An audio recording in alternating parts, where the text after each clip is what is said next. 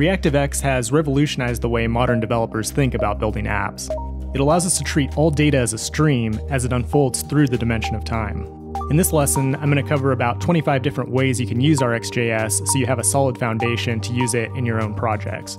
For this tutorial, I've just created a basic HTML page and imported the RxJS script from a CDN in the head of that page.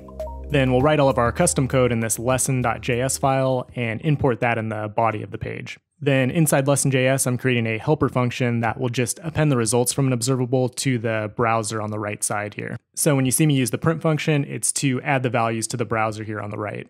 The first thing we're going to talk about is the observable, and I think the easiest way to think about it is just an array that gets built over time. Then you can loop over this array in the dimension of time by subscribing to it. The first thing we're going to do is create an observable from scratch. We do this by calling rx.observable_create, and then create takes a observer function where we can define what the observable sends to the subscriber. To send values, you call observer next with the value you want to send, and that value can be anything. It could be a string, an object, or whatever you want. Then to make the observable start emitting values, you call subscribe on it. In this case, we'll take each value and just print it to the screen. If we refresh our page, you can see we get hello world printed to the screen. So that's pretty cool, but we don't normally need to create observables manually like this. Let's say we wanted to create an observable from click events in the DOM. We can call observable from event, pass it the document, and the event we want to observe, in this case, clicks. So just like before, we subscribe to it, but this time we'll console log it just to show the full event object. Each time we click the page, we get the mouse event logged along with all of its associated data. If you work with asynchronous JavaScript, you're probably used to working with promises, and we can convert a promise directly into an observable. So here we're just creating a promise with a timeout that resolves after 1 second. The idea here is to simulate an API call or some other asynchronous operation. To convert this promise to an observable, we just call observable from promise and pass it the promise. This is extremely useful when you're working with a JavaScript library that's built on promises. You can also convert the observable back to a promise by calling toPromise on it. So when we subscribe to this observable, we get a 1 second delay, and then it prints resolved on the page. We can also create a timer by calling observable timer with the amount of milliseconds we want to wind it up for. To start the timer, we just call subscribe on it, and then it will emit a value once the timer runs out. So we refresh the page, and 1 second later, our timer runs out. If we want a timer that keeps repeating, we can use an interval which emits a value after the specified time frame. So every 1000 milliseconds, we'll get a new value emitted. In this case here, we'll print out a date with the number of seconds in the minute to show how this works. We reload the page, and then every second we get a new value emitted from the observable. Now I'm going to show you one last way to create an observable. There's actually more ways than this, but I think this covers the basics for now. So we'll do observable of, which allows us to pass any static value we want to the observable. So we'll go ahead and pass it a string, an array, a number, a boolean, and an object. This example shows how any type of data can be a stream, which is an important concept to keep in mind when building reactive software. The next concept we'll look at is hot versus cold observables. A cold observable is basically just an observable where the data is created inside of it. So this means it won't actually create the underlying data until something subscribes to it. Inside this observable, I'm just generating a random number, and then I'll create two different subscribers, and you might intuitively think that they should get the same value. But what happens is the random number gets generated once the subscription starts, so each subscriber gets a different number. That's how you know you're working with a cold observable. But you can make an observable hot by simply building that value outside of the observable itself. So here we set the random number outside the observable and then pass it in as a variable. Reload the page, and then we'll see both subscribers get the same random number. That technically makes our observable hot, but there is a way to do this without decoupling the data from the observable itself. So we'll put the random number back in the observable. Then we'll create a new hot observable by calling publish on the cold observable. This tells it only to emit data once we call the corresponding connect method on it. So we'll build the subscriptions, and at this point nothing will happen. Then call connect on the hot observable, and that will trigger these subscriptions to emit data, and this time it'll be shared between the two of them. And we can verify this by reloading the page, and they should get the same random number. The next thing you should know is how to complete an observable. When the observable has reached the end of its life cycle, it will send a completed signal, We can see this with a timer using the finally operator, which will run the code once the observable is completed. In this case, it will be completed after 1 second, so we subscribe, and then we get the all done signal back. However, there are other observables that won't complete automatically, and in some cases this can result in memory leaks if it's a very data-intensive stream. Here we have an interval which doesn't complete on its own, so what we do is subscribe to it first, then set a timeout for 3 seconds and call unsubscribe. This manually forces the observable to send the complete signal. There's also more clever ways to do this, which we're going to see a little bit later in the lesson. Now we're going to look at a whole bunch of RxJS operators, starting with map. Map allows you to transform the emitted value based on some underlying logic. In this case, we created an observable of some numbers, and we're going to transform them to their logarithm. So when we subscribe, instead of getting the actual numbers, we get the log of that number. A more practical example for app developers is when you send an API request that responds in JSON. You need to convert the JSON string to JavaScript, so what you can do is use the map operator to run JSON parse on that string from the API. Then the observable will emit JavaScript objects that you can actually use in your app. The next operator we're going to look at is do. This will allow us to execute code without affecting the underlying observable. So we create an observable of a couple strings, and then we'll print out their names as they first appear, then we'll transform them to uppercase, and then we'll print them again.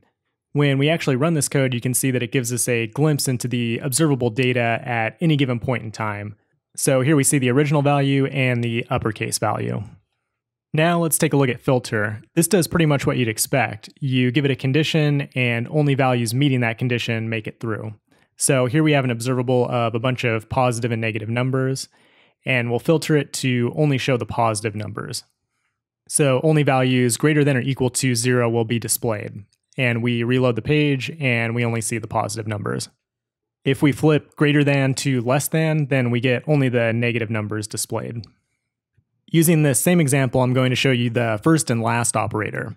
The first operator will just take the very first element from the observable. In this case, the first element's -3, so that's what we see here on the screen. We can also do the inverse of this with the last operator, and -2 is the last element, so we'll see it updated to -2. Now let's take a look at debounce and throttle. These two operators allow you to deal with events that emit way more values than you actually need. The mouse move event is a perfect example in the DOM. So we'll subscribe to the mouse event, and then we'll print the type of event here on the screen. Let's first do this without any throttling or debouncing. You can see it only takes about 2 seconds to get hundreds of events printed here on the screen. We can use throttle to get the very first event, and then set a delay before it starts emitting any other events. In this case, we'll use the throttle time helper and pass it 1000 milliseconds. So now if we mouse over the screen, we'll get the first event, and then it will wait at least 1 second before sending any additional events. Debounce does almost the same exact thing, but instead of giving us the first event, it gives us the last event. So first we mouse over and there's a delay. Then after that delay, it will emit the most recent event. Debounce is especially useful when you want to make sure the user has stopped doing something, such as typing in an autocomplete form or something similar. Now we're going to move on to the scan operator. This one seems confusing at first, but it's actually very simple. We're going to do this in the context of a video game. So first we're going to subscribe to the click events in the browser. And then for each click, we're going to assign a random number that's going to represent the score for that click. Then we'll use the do operator to print that score on the screen. And then we'll use scan to keep a running total of the high score, which is just the combined score of all the clicks. So scan is just keeping a running total of each emitted value from the observable. It works just like the array reduce function in vanilla JavaScript. So we'll go ahead and print out the high score here, and we should see it get increasingly larger with each additional click. So on the first click, the high score and the click score are the same, and then the high score gets increasingly larger with each additional click. Now let's move on to switch map. This operator is especially useful when you have one observable that you need a value from before you can get a second observable. In this example, we have an observable of clicks, but we actually don't care about the click data. We want to start an interval timer after each click. So on the first click, the interval should start, and then when we get a new click, it'll reset the interval back to 0. So we'll go ahead and click the page, and then we'll let the interval count up to 6, and then click again, and it'll reset back to 0. Switch map is commonly used in app development when you have an observable of, say, a user ID, and then you need that user ID first before querying a database for that user's data. The next operator is take until. This one allows us to complete an observable based on the value of another observable. So here we have an interval and a timer. The interval is going to emit values every 500 milliseconds until the timer runs out after 2 seconds. This is a clever way to unsubscribe from data without actually having to call unsubscribe on the observable itself. So here we get the first few emitted values, then the timer runs out, and so it logs complete. A closely related operator is take while. This one will tell the observable to emit values until a certain condition turns true. In this example, we have a collection of names, and we want to stop the observable once it reaches the name of Doug. In other words, we want it to take values while the name does not equal Doug. Then we'll use the finally operator to verify that the observable completed successfully. So when we run this in the browser, we can see we only get the values that came before Doug. Now let's look at a few ways we can combine observables, starting with zip. Zip is something that might be useful if you have two observables that are the same length and connected in some kind of way. So here we have observables yin and yang, and we're going to combine them with zip, which will combine them into arrays based on their index position in the observable. So peanut butter will be matched with jelly, wine with cheese, rainbows with unicorns. Another way to merge observables is with fork join. This one will wait for both of the observables to complete, and then it will combine the last two values together. So I'm going to put a delay on the yang observable. Then we'll use the fork join operator to combine them just like zip. But this time we should see a 2-second delay, and then only the last two values, rainbows and unicorns, should be emitted. This operator is useful if you have a bunch of related API calls and you want to wait for all of them to resolve before sending any data through to the UI. Now we're going to look at catch for handling errors. In this example, I create a new observable from scratch, but in the middle of it, I throw an error. When we get errors in the real world, we want to be able to catch them and then do some error handling. In this case, we'll use the catch operator to complete the observable and just print out the error. So notice that we get the first three values in the observable, but the very last one doesn't get emitted. Overall, the idea is very similar to how promises work in JavaScript.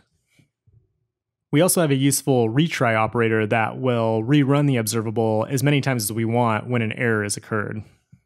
So right after catch, we can add retry, and in this case, we'll retry it twice. When we run it this time, we'll get the same sequence of events, but they'll happen 3 times. The initial run plus the 2 retries. So that's all the operators I'm going to cover for today. There's tons more in RxJS, but I think these are some of the most useful and powerful ones that you'll find. We just have one more topic to cover, and that's the RxJS subject. A subject is just an observable with a few extra bonus features. It has the ability to emit new data to its subscribers by acting as a proxy to some other data source. This will make more sense after the next couple examples. So here we have a plain observable, and we're going to convert it to a subject. When we subscribe to it, it emits the values just like a normal observable would. But the real benefit of subject is to be able to call next on it. So what we do is create a new subject, and then we'll create a couple of subscriptions to it. And then we can just call subject next with some value. That's not something you can do on a normal observable. Then we'll set another next call inside of a timeout. So the main benefit of a subject is being able to broadcast new values to subscribers without having to rely on some source data. To build on this topic, we're going to look at one last thing, and that's multicast. It's used to send values to multiple subscribers, but not any related side effects. So we create a data source that is the click events happening in the DOM, and then we use the do operator to print do one time. This is an example of a side effect. Imagine we had 100 subscribers, it would run this code for every single one of them. So if you had 100 clicks and 100 subscribers, this code would run 10,000 times. What we actually want is for it to only run on the 100 clicks coming from the source observable. We can do this by calling multicast on the original observable and have it return a new subject. Then we can add a couple of subscriptions to the subject. Then lastly, we need to call connect on that subject. When we start clicking in the DOM, we'll see that we get the values sent to the subscribers, and the side effect only runs once, even though there's multiple subscribers. This could be highly beneficial if you have multiple subscribers to a single data source that is running some sort of side effect. That's it for my RxJS quick start. If this video helped you, please like and subscribe. And if you want to get the full source code and additional commentary, head over to angularfirebase.com. Thanks for watching, and I'll see you next time.